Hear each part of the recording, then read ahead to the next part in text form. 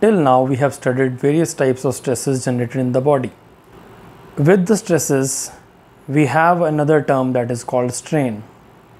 So this video is regarding the types of strains generated in the body due to the external forces.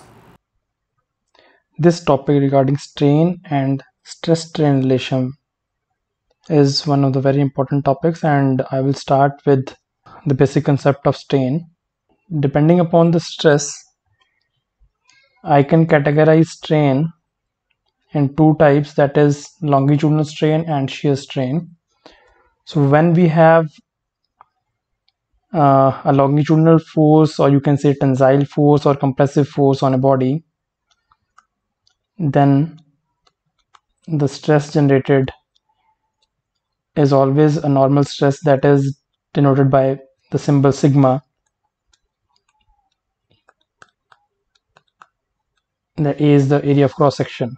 So longitudinal strain is defined as the elongation per unit length of a body. So elongation means, let's suppose this is the length L. So elongation is delta L. Any change in length divided by original length will be given by the term strain. So this is a tensile force, so this is a tensile strain.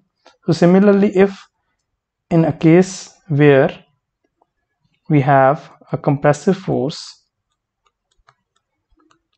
then the decrease in the length, this is the total length. So if there is decrease in the length, then strain is equal to delta L by L, and it is a compressive strain. Tensile strain and compressive strain, it depends upon the type of force, and both are under longitudinal strain. Now you can see that the units meter or mm by mm, so it is a dimensionless entity.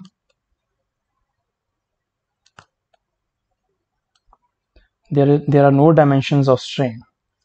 So now if a body is fixed from the lower end, and there is on the top there is a force F. So this is a case of shear force. So its tendency is to tilt the body in this manner. So this deformation is in the case of shear stress. So the upper surface slides relative to the lower surface, and the corner angle are altered by the angle phi. So this phi is the shear strain. So shear strain can also be defined in terms of this also, like if I am having tan phi is equal to delta L by L, or you can say, I can call it delta x by x. So it is shear strain, and as phi is very small, so I can write that shear strain is written as phi itself, and it is in radians. So again it is a dimensionless. So you can define it as the change in the right angle of the element measured in radians. So this is how we use the term strain. Now I talk about the stress-strain relationship. So there is a law that is called Hooke's law.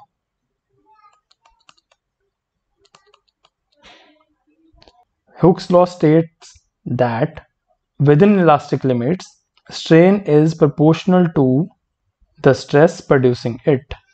Stress and strain are proportional. So I can say that there is a constant of proportionality, and this constant of proportionality E is called Young's modulus or modulus of elasticity. Here I used normal stress and normal strain. So if I am using the term shear stress and shear strain, so then the constant will be G, and that is called modulus of rigidity.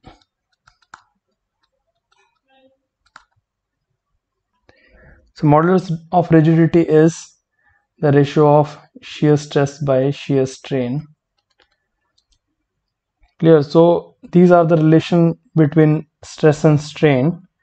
So one more thing is here important is that I know that P is equal to sigma is equal to P by A and strain is equal to delta L by L. So the relation between change in length, so I can write it P by A is equal to E times delta L by L. So from here, so this relation will give me delta L is equal to PL by AE. So this is very important.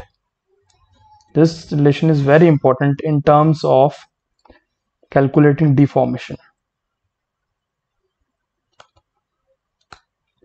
So we will have numericals related to this relation. So it's very important, you can say, formula. You have to remember this, and it is quite easy if you know about the Hooke's law. So this is very easy formula, and you can find out elongation and length by using this formula.